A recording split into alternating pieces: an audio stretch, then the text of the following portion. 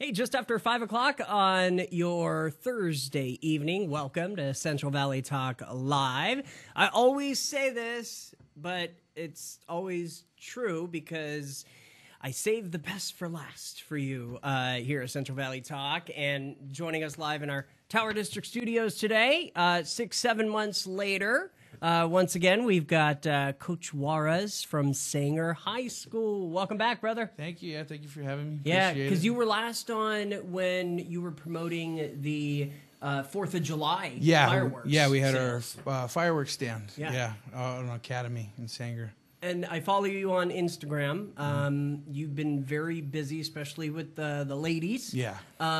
Give the update. Well, we are finishing up. We're wrapping up our regular season, this regular season schedule. This is our last week of regular season competition. And tomorrow we actually have our last home duel at the high school versus Selma High School. So we're going to be celebrating girls' senior night. So boys and girls will be wrestling tomorrow night starting at 6 o'clock at home.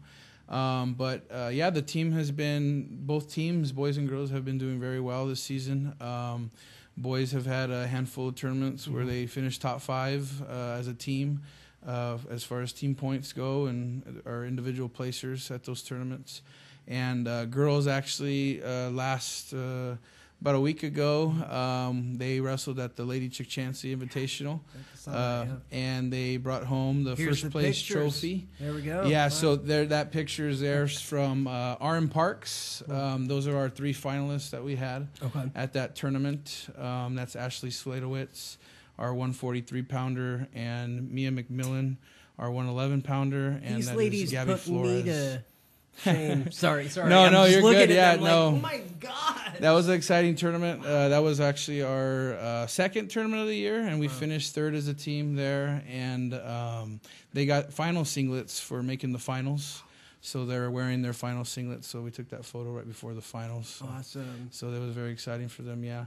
The tournament that the girls won at Lady Chick-Chancy was their 4th tournament of the year, bringing home a first place trophy, team trophy. So, our goal is to be prepared for this postseason and hopefully, bring home a Area 1 championship for the girls, and that would be the first championship program history. So it's very exciting, I tell the girls, all the, boys and girls, I tell them everything that we've done this regular season is just leading up to it's preparing us for postseason. So very important we stay focused, stay healthy, and get ready for this upcoming postseason. Talk a little bit as head coach during COVID sucked because you didn't have full seasons, couldn't practice as much. I mean, so this year finally getting a full season again. Yeah. How does that? Yeah, so getting back in the groove, we're us as coaches, we missed it, and this is what we do. This is what we've full on season from preparing from preseason September all the way till end of February for the postseason and state championship. So that's what we prepare ourselves for, and it's very exciting that we get to have our full season this year, so especially our postseason. What about the players? Are they just like delighted this year? Yeah, I have an awesome group of kids. They're all dedicated, and we work very hard in the room for practice, and it's starting to show. And looking back at day 1 from now, it's just we have a completely different team, and they're very bonded together, and they're one big family, and it's awesome to see something like that. Tell me, wrestling, high school wrestling here, in Central California, but even going outside, how competitive is it for the boys and girls? Yeah, so the Central section is by far the toughest section in the state when it comes to wrestling, especially for our boys. We take 10 from the Central section masters from each weight class, and move on to state, which is the most in any section that any section has. The southern section has 9. So very important that on our schedule we travel to see different schools from southern section or northern section, so we can compete against them, just to see how, we match up against them and get ready to see them, for, the ultimate, we want to be at that state tournament and be able to compete at highest level possible. So I had the girls traveled to Albany, California, and we went to Albany High School. Where's that? San Francisco area. Oh, okay. Yeah, right. north. Okay. It was a good team bonding trip for them, and we ended up bringing home the first place team trophy, which was awesome. We had 1 individual champion, 3 finalists, I believe, and quite a few placers. So they wrestled really well, and I was awesome to see other teams. So we were actually the only Central Section team there at that tournament, which is pretty cool. Get away from everybody and get to compete against other schools from other sections. So and having awesome. that bonding experience is critical. Yeah, especially after the last 2 years. No, yeah, definitely. Because the boys last weekend they traveled to Overfelt High School in San Jose, so we got to see schools from that area, which was awesome. And they finished 5th as a team there at Overfelt, and we had a finalist, which was Tomas Takeda, our heavyweight, which is he's ranked right now top 40 in the state, so he's looking pretty good to move on, to throughout postseason, getting a high level competition. Isn't that's got to be so gratifying each year, seeing your pride, your joy, your sweat, your tears, and then seeing these guys and girls go from high school to college to pro. In some cases, pro wrestling. Yeah, it's awesome. My coaching staff has worked very hard this season getting the kids prepared and showing technique and writing down mistakes that we see and fixing them at practice the following week. So they've done an outstanding job when it comes to that and getting every detail down that the kids need to work on. So I'm very thankful for my coaching staff. We've got a fundraiser going on right now, right? What's going on? So this is the first year that we're doing this, and it's called Vertical Raise. And it is basically, we launched it about a week ago now, and we have 2 weeks left. And it is we're taking donations for our wrestling team, and it benefits both boys and girls wrestling program. So it's going to benefit the kids by covering future travel costs, hotel, anything like that, like overnight stays, and uniforms. And, the ultimate goal when us coaches fundraise is, we don't want the kids to spend a dime when it comes to the season.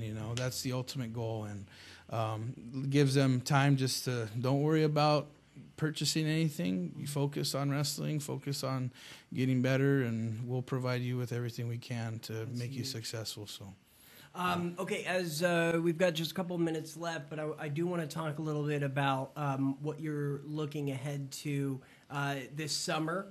Obviously, the rest of this season, but then this summer, and then looking ahead to the rest of 2022 for you guys. Yeah, so towards the end of this high school season, we're going to launch Sanger Warpath in the spring, which is freestyle, different style for the youth. Okay. So we launched that, and we have a competition schedule coming up, which we're working on right now. And we had the privilege of getting to host the CVWA Youth Championships at Sanger High, which is going to benefit us as a fundraiser. So it's going to be a pretty good, tournament for us to host. That's something that, we use as a fundraiser for the program. So every year we try to host a tournament, and I'm thankful that we're able to get the opportunity to host the actual championships, which is going to be a huge turnout. So hopefully, everything goes successful and everything goes well. And then we're looking ahead to this summer. are you going to do the fireworks sales again? Yeah, so that's the plan. And I even memorized the address. You know, we've been doing it for quite a couple years now. I think it's 4 or 5. I lost track, but yeah, it's 77 South Academy Avenue. That's our spot. That's where we've been at every year. So and that's a huge fundraiser for us. Would you say that's one of your biggest fundraisers? Yeah, so that is one of our biggest fundraisers. I would say probably top 2. Our biggest fundraiser would be the tournament, high school tournament we host. We host the boys JV and girls varsity tournament at Sanger High School, and that turnout can be tremendous. So the more teams, obviously, the better fundraiser we have. Selling stuff and getting vendors out there and trying to fundraise for the team. So, and we just had our tournament January 15th, and it was pretty successful. And I'm glad we had the opportunity to host it with everything going on. So I'm glad our district allowed us to have something like that. It's great, especially, Yeah. Again, the last 2 years we've had, I think, it's nice that things are different now. No, so. yeah. Okay, now if somebody wants more information, they can connect with you, at sangerwrestling.com? Yeah, right? so they could click the contact us on sangerwrestling.com. I'll get an email from that, or they could message us on Instagram, Twitter, Facebook. We try to have as much social media as we can, so I'm pretty good at replying and anything that if they have any questions, and they can also email me through that website as well, like I just said. But yeah. Next time you come on, you know what? We should bring some of your players on. Yeah, that'd be awesome. Talk to them and what their experience has been like. And then obviously you'll come back before 4th of July. So we'll promote the heck out of that. So and people can donate. If they can talk to you about donations too. That'll be awesome. And just our vertical raise, you could click the link on Facebook, Twitter. It's also on Instagram. Been promoting it. So everything, all of those donations will go back to the program, go back to the kids. So that's what it's all about. Very, very good. And I love that, that saying of, we don't want our stars to have to worry about paying for stuff. They've got school and the game to focus on, So very good. Happy New Year. Thanks for coming back. We'll see you soon. Thank you. Thank you for having me. Appreciate it. All right. I'm Austin Reed. That's going to do it for Central Valley Talk. For this Thursday, we'll be back Saturday live starting at noon.